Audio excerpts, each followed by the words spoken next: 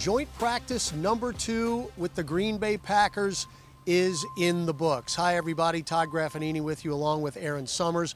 We are live at Lambeau Field as the New Orleans Saints prepare for preseason game number 2 against Green Bay on Friday night. But Erin, first things first, it was a good sign today as practice number 2 took place across the street at the practice facility for the Packers. And the first thing that everybody noticed was quarterback Jameis Winston for the Saints was in full pads and did things we did not see him do on Tuesday.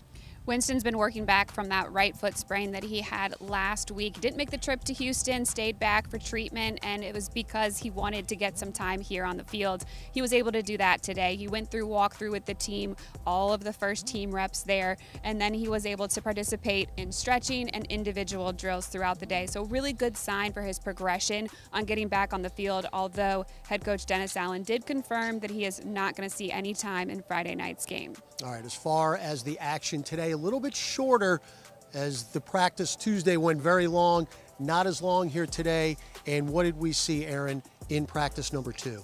It was a little more spirited today. Yes. There were a couple little skirmishes, maybe about 3. Some players had to leave the field, but that's what's going to happen when you see the same team 2 days in a row. Got a little hotter today. I think that translated onto the field a little bit. But one area that did stand out was the offensive line. There were a couple players that did not participate today at all, and Landon Young and Andrews Pete. Without them on the field, Ryan Ramczyk was getting the day off as well. They were already pretty depleted on the line, and then we saw an injury to James Hurst.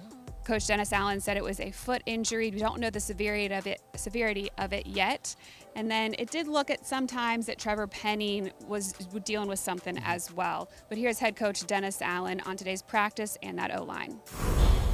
Again, a lot of good work today. It's a little hotter today than it was yesterday. You know, we got a little light on the offensive line today down there, you know, on the offensive side, and they got a really good front, and so it led to some challenges in terms of protection. But I thought our guys fought. I thought our guys battled through. You know, a couple of guys took a ton of snaps. Lewis Kidd, Trevor Penning, like those guys took a ton of snaps, and I saw some good things. So it was good work again today. Well, Erin, the Saints defense has been going up against a Hall of Fame quarterback in Aaron Rodgers the last couple days. It's invaluable experience for the Saints D because Aaron Rodgers isn't going to play Friday night in the preseason game, so you've got to get your reps in as they did the last 2 days. With as good as the Saints defense has been and will be this season, a lot of our projected starters won't play on Friday night either, especially linebacker Demario Davis, who is still trying to be a leader for this group. And he said it's been nice to be able to have some of these first team reps here in Green Bay. He talked about the benefit of going up against somebody like Aaron Rodgers. Oh man, I mean, you're talking about a guy that's a first ballot Hall of Famer.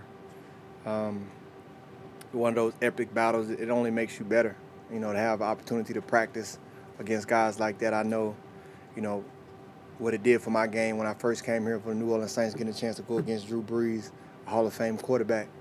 You have to relish these moments because you can learn so much. I'm a firm believer. It is written in the word, iron sharpens iron. And so when you have the opportunity to go good on good, it's only going to make you better. You know, you just find kind of what he likes, what he's looking for, why he's looking for those things. It just gives you a competitive edge. And so, you know, we had a good chance to top it up. There's mutual respect on both sides. His unit, our unit, their unit, our unit. You know, just good football. It's been good practice this week. Well, Erin, as we watch practice, of course, they're on split fields. I focused on the Saints offense today, and for my mind, it was Chris Olave who had the best day offensively, including a 40-yard catch over the shoulder on a 4th down. Great pass from Andy Dalton, but Chris Olave, to me, had the best day of any Saints offensive player, and here's head coach Dennis Allen talking about Chris Olave the last couple days.